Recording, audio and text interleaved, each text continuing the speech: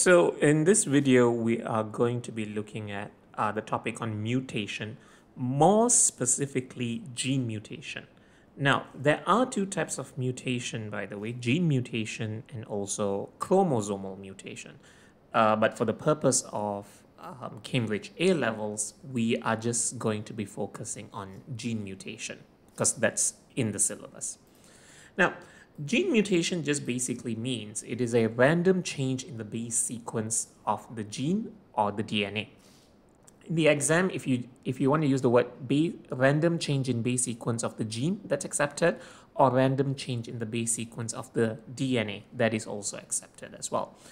Keywords over here is random change, which means to say that mutations are unpredictable. We cannot say for sure when mutation is going to happen. Yes, there are certain risk factors that will increase the chances of mutations, but at the end of the day, there is an unpredictability when it comes to mutation. One way in which mutations may occur is due to errors during DNA replication. If you remember, DNA replication happens during the S phase of the cell cycle, and the DNA is replicated to form two new DNA molecules, which have to be identical. Now, as you can see, one DNA molecule that has been synthesized is exactly identical to the template, right? But if you look at the second DNA molecule, where the part where I've highlighted, an error has occurred. Because if you see the template strand has guanine pairing up with cytosine. But in the new DNA molecule, adenine mistakenly pairs up with cytosine. Now, can this happen? Chances of this happening is quite rare, okay? And even if it does occur, it usually gets corrected because there are DNA repair enzymes that will, go through the new DNA molecule to see if any mistakes are made, and they'll have to correct it. But in some cases, the enzymes missed out this mistake. Sometimes it just does happen, and a mutation has already occurred because, as you can see, I'm circling out the template sequence, ACG-CTTA, but the new sequence is now ACA-CTTA. So the base sequence of the gene has randomly changed. That is gene mutation. Now, another way in which gene mutations can occur is by damage to the DNA due to mutagens. All right? Mutagens are just basically things that cause mutation. For example, radiation, gamma radiation, or carcinogens such as tar. Now, for example, let's say radiation is exposed to the DNA and the DNA strands break, okay, or the nucleotides are just displaced. Now, when this happens, we don't usually have to worry because we have enzymes inside the cell that will go, oh, we need to repair it. But the problem is what happens when during the repair, they put the wrong sequences inside. So instead of putting a GC where they're supposed to put it, they put a thymine and adenine instead, which I've highlighted, which I've drawn out in red. So as you can see, the base sequences over there have also changed from the original sequence. ACG-CTTA, and on the new sequence, it is ACT-CTTA. So these kind of things can also occur, which cause gene mutation. Now, is gene mutation serious? So the author seems to think that gene mutation, the severity of gene mutation depends on the situation. We will see some examples of gene mutation later, all right? But what we want to see now is how does gene mutation actually affect protein synthesis? Okay, so there are a few types of mutation that we have to look at when we are covering gene mutation. The first thing we want to see is something called base substitution, where the base is randomly, the base sequence or one of the bases is randomly changed or substituted. Now, I have the mRNA table there as a reference on the left, and what I'm going to do is When we are studying the effects of gene mutation, it is always good to compare a normal gene and a mutated gene. It makes it easier for us to understand, okay, this is why gene mutation can be quite bad. Now, I'm drawing out a gene over here, and this gene has a base sequence of TAC, GCC, ACC, CTT, and ACT. This is just a base sequence that I like to go for. And the highlighted part is the template strand, because that's the one that will undergo transcription. So when it undergoes transcription, it produces the mRNA with 5 codons, AUG, CGG, UGG, GAA, and UGA. And during translation, AUG will code for methionine, CGG will code for arginine, UGG will code for tryptophan, GAA will code for glutamic acid, and UGA is a stop codon.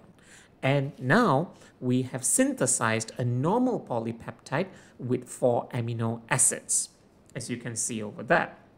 So that's a normal gene coding for a normal polypeptide. Now let's see what happens if base substitution occurs when the gene undergoes mutation. So let's say in this mutated gene, the base GCC has randomly mutated into GCT. I've highlighted the T, I've written down the T in red to show you where the substitution has occurred. So when transcription happens, GCT will be transcribed into CGA instead of CGG, right? Now, here's the interesting thing. If you look at the normal gene, CGG will translate into the amino acid arginine, but here's the weird thing. Codon CGA also translates into the amino acid arginine. Because remember, the DNA code can be degenerate. Degenerate meaning to say multiple codons can translate or can code for the same amino acids. So in this case, even though the gene has undergone mutation, right, the base sequence is different, the polypeptide is exactly the same between the normal between the one on the left and the one on the right. So here's an example of a mutation not causing any effects upon protein synthesis. So a lot of students go, oh, well, then mutation is not a bad thing. Not necessarily, because sometimes base substitutions can happen in different ways. For example, in this case over here, the mutation happens at the CTT area where it is substituted to CAT. And CAT is then transcribed to the codon GUA, all right? And here's where it becomes interesting, because the codon GAA codes for glutamic acid, but the codon GUA codes for a different amino acid called valine. So here, the primary structure of the polypeptide is now different, because the polypeptide on the left has methionine, arginine, tryptophan, and glutamic acid as a sequence, but the one on the right has methionine, arginine, tryptophan, and valine acids, amino acid sequence. So the two polypeptides will have some differences because, hey, the primary structure is different. Now, why is this serious? I will explain this part later, because if you remember, or let's just talk about it a little bit, when the primary structure of the protein changes, it will affect its secondary and tertiary structure, which may then later affect the functionality of the protein. And we will see some examples of how the functionality of the protein is affected in a different video. Now, another way base substitution can be quite problematic is if one of the bases is also changed from ACC to ACT, all right? And the mRNA will now be different, where instead of UGG, it is now transcribed into UGA. And here's where it becomes interesting, because when translation also occurs, UGA is a stop codon. So the stop codon occurs so much more earlier than it was supposed to. Therefore, the process of translation will then stop prematurely. Okay, so instead of producing a protein with 4 amino acids, the protein now only has 2 amino acids. Therefore, the polypeptide is now shortened. So you can get base substitutions where there is no effect on the polypeptide sequence. You can get a base substitution where the amino acid sequence is changed because due to the change of one amino acid, or you can also get a base substitution where a stop codon occurs much earlier, causing the polypeptide to become shorter. So it really depends on which base substitution occurs. Okay, these are the three possible effects, or three possible consequences of it. Now, the next type of gene mutation that we have to look at is something called base addition. Now, in base addition, a base is randomly added. To understand base addition in detail, I am going to have to put if you notice, if you look at the normal gene, I'm drawing out rectangles to frame in three bases, every three bases. TAC is put into one frame, GCC is put into one frame, ACC, CTT, ACT all have their own frames. And even the mRNA codons are also put into specific frames. Okay, there's a reason for this because it helps us understand the effects of base addition. So these are the frames, right? Now, let's say a mutation occurs where a base has been added. So let's say the DNA accidentally broke due to damage, remember, due to radiation and such, and instead of just rejoining it, the enzymes accidentally added a base in between. So now there is a base adenine between the two cytosine bases, right? So this is a mutated gene due to base addition.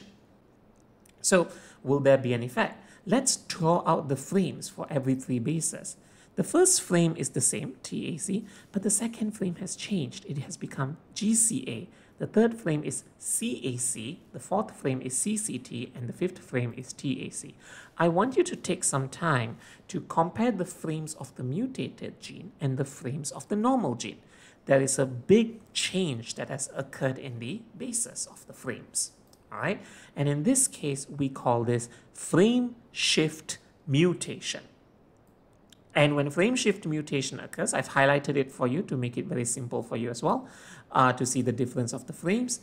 The codons also change significantly. The first codon is AUG, second one is CGU, third is GUG, fourth is GGA, and the fifth is AUG. Compare the two mRNAs and see how significant the changes are. So how will it affect the polypeptide sequence? It will significantly affect the polypeptide sequence. The first two polypeptides are fine because CGG codes for arginine and CGU also codes for arginine because, well, the DNA code is degenerate, but everything after that has become different. So the polypeptide has become altered compared to the normal polypeptide, and they will have different primary structures. So base addition will lead to something called frame shift mutation, which can cause the polypeptide sequence to be significantly changed. And the third type of mutation is, the third type of gene mutation is base deletion, where the base is randomly deleted. I'm putting in the frames for you to just basically as a comparison. Now let's say due to a damage to the DNA, the strands got separated, okay? And instead of adding more nucleotides that they're supposed to, the enzymes just attach the two strands together. So now the base sequence has become shortened. So let's look at the frame. The first frame is still fine, TAC, but the second, third, and fourth frames are all significantly changed. Please compare the normal gene and the mutated gene. So in this case, frame shift mutation will also still occur. And when the frame shift mutation occurs, the codons are also significantly changed, and therefore the polypeptide sequence becomes totally different, changing the primary structure of the polypeptide. So this is how gene mutations can actually affect protein synthesis in the cell. So in base addition and base deletion, they are usually more serious to the effect of the protein synthesis due to this concept of frame shift mutations, which will usually significantly alter the amino acid sequences of the polypeptide.